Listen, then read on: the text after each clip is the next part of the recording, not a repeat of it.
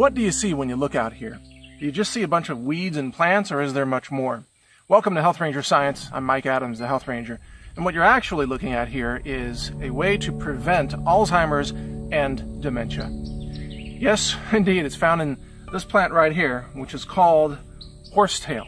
This is a particularly tall one, but if you pan over there, you can see this entire field is covered with horsetail.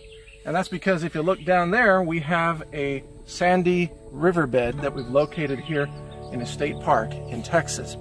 The sand creates the opportunity for this plant to convert silicates, which is in the sand obviously, into silica that is biologically available. When you eat this plant, you can grind it up, you can consume the powder, or you can even boil it and get the silica out in the water and drink it as a tea. When you do that, the silica goes through your intestinal wall into your bloodstream, and from there it binds up with aluminum, which is a neurotoxin. Aluminum promotes dementia, promotes Alzheimer's. You can get it in your blood from food or medicines, over-the-counter medicines, or even vaccines. It's found in many vaccines as well. This plant removes aluminum from your body by binding with it to create what are called hydroxyaluminosilicates. It's a large molecule that your kidneys can then filter out of your blood, so you urinate out the aluminum together with the silica from this plant. So this right here, if the pharmaceutical industry could patent this, they would call it a miracle cure for Alzheimer's and dementia. But of course they can't do that because it's a natural plant. You can't patent it. And so no one really talks about this, but it's a powerful way to eliminate aluminum from your body. Now, there are many different varieties of horsetail. This variety here in Texas grows maybe 4 or 5 feet tall, but there are other varieties that can grow 8 to 10 feet tall. And it's one of the oldest plants actually on Earth. You could really call it a prehistoric plant for sure. And it's a very simple plant. It has the chlorophyll in its stem, which is why the stem, of course, is green. So this plant does not produce leaves. Leaves are a more modern invention, so all these other plants out here that have leaves are more advanced. They have better technology. This technology is like prehistoric technology, but it still uses chlorophyll. And the interesting thing about chlorophyll that all these plants share is that chlorophyll is used in combination with carbon dioxide for photosynthesis processing, of course, in sunlight. You have sunlight, carbon dioxide, and chlorophyll, you have plant energy.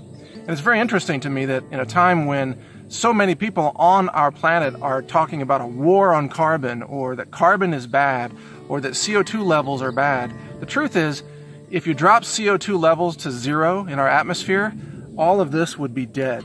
Every plant on the planet would die, and soon thereafter every animal would die and every human would die.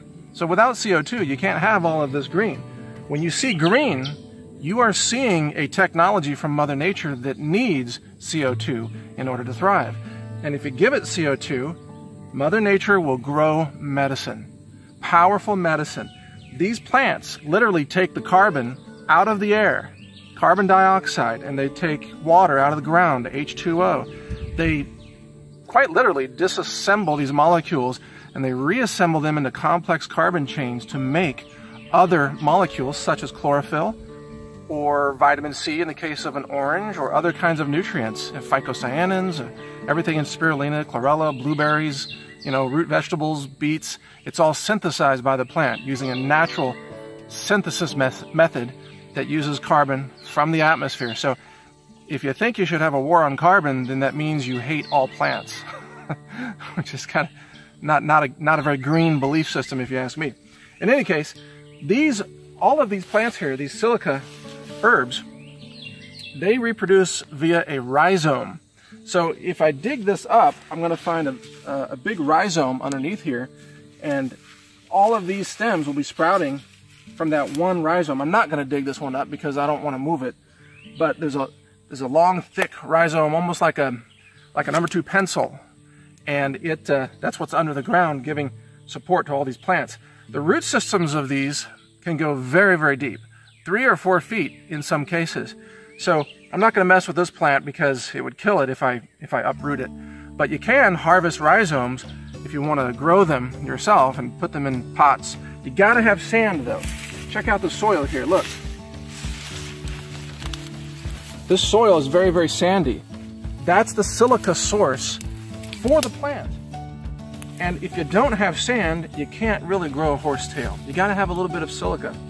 Now, every once in a while, one of these plant stems will produce spores. So this plant reproduces actually through two different methods. One is through the rhizome, and the second way is through spores.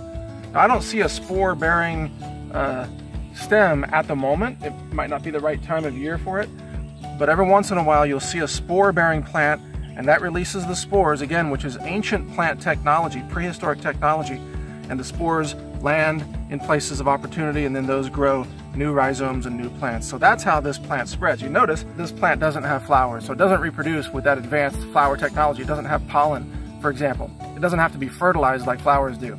It just reproduces by spores and rhizomes, and that's it. So it's very easy to grow. In fact, many people consider it to be a weed. They're trying to get rid of it. And they might be going to the hospital to get drugs for Alzheimer's and dementia. The best medicine is right there. It's in your backyard growing as a weed. Amazing.